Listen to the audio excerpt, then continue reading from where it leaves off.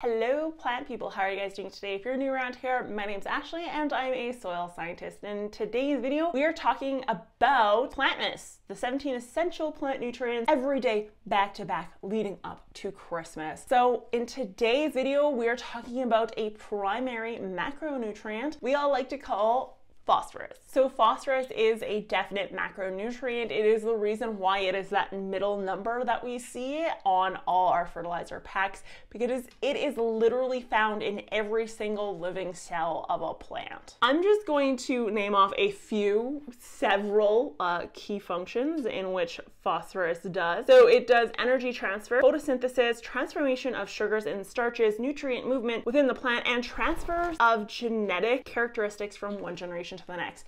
Sorry, Ella just flew over top of you guys and distracted me. So you can see there's a ton of functionality when it comes to phosphorus and what it does. So one thing we found with phosphorus is that it is highly mobile in the plant, meaning it is similar to that of nitrogen. It is going to move wherever the plant needs it. That means if there's a phosphorus deficiency, you are likely going to see it in those lower leaves first and foremost, only because it's going to send all its energy, all its excess, or whatever it has left, to the new roots and shoots for survival. So phosphate is the type of ion it needs to be, or the molecule it needs to be for plant uptake for bioavailability. So there's orthophosphate ion, and then the secondary orthophosphate ion.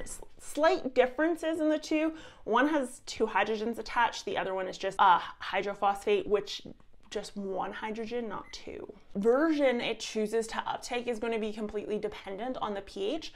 So as the pH goes up, the phosphate version that is absorbed is actually the one with only the one hydrogen, not with the two hydrogens. And so when it comes to making this bioavailable version of phosphate, it actually is done through mineralization. So the microbes literally decompose organic material to the point that it goes back to its mineral form. So right back to its mineral, nothing reminiscent of organic whatsoever. And this is actually why when you look at different types of fertilizer, especially organic fertilizer, you're gonna see that the phosphate level is really, really low. That P on the number is gonna be very low in quantity because it's in an organic form, so it's not bioavailable yet. It has to be mineralized, which can take some time. Now, there are products out there such as Gaia Green, for example, that uses rock phosphate. So this is a mined version of phosphate that is actually literally taken off of a mountain. And so this is a mineralized form, which some decomposition needs to take place, but not a ton. And by decomposition, I mean more like mechanical degradation of the product, more so than anything. That means it's another great reason if you're a houseplant person to have a microbially active potting soil, not a potting soil that is devoid or sterilized of all microbes, good or bad. Phosphorus is actually root interception, but again, which we've talked about before with some of the other nutrients we've talked about during plantness, and root interception means it literally has to T-bone that nutrient. The root needs to T-bone that nutrient. Specifically with phos, it needs the root head is the best place to grab it from.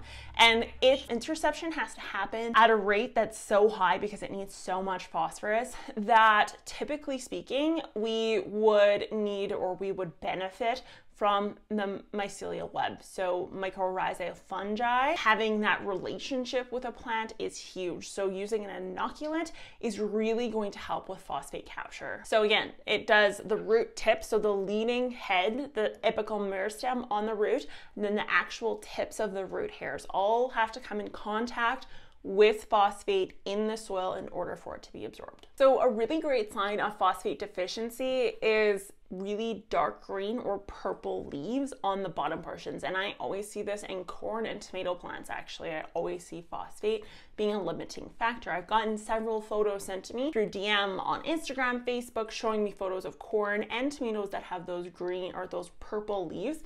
That is a phosphate issue. Now, to rate in which they're being produced, and they tend to linger or hang out in the lower portions of the plant. So they're going to show up in the oldest leaves on that plant. Whereas an excess of phosphate in the soil system literally is just death. The plant just dies.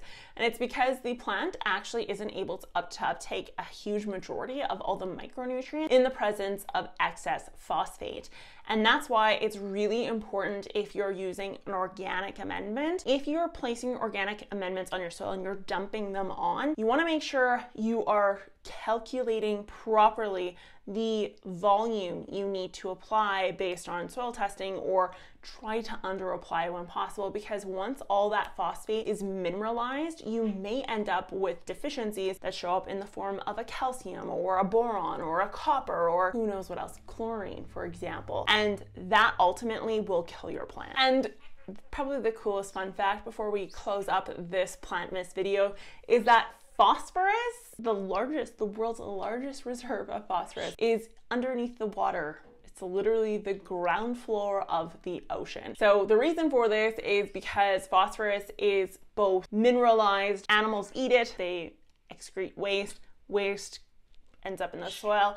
It's decomposed and mineralized back into a usable form for the plant.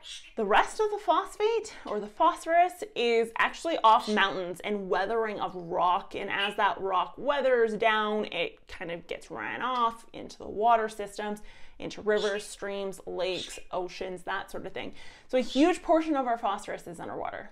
Just a fun fact. Fun fact. If it wasn't mined naturally, that's where it comes from. I want to thank you guys so much for watching. If you enjoyed this video, be sure to give it a thumbs up. Let me know in the comments down below what you learned today about the wonderful macronutrient of phosphorus, and I will talk to you guys next time. Bye.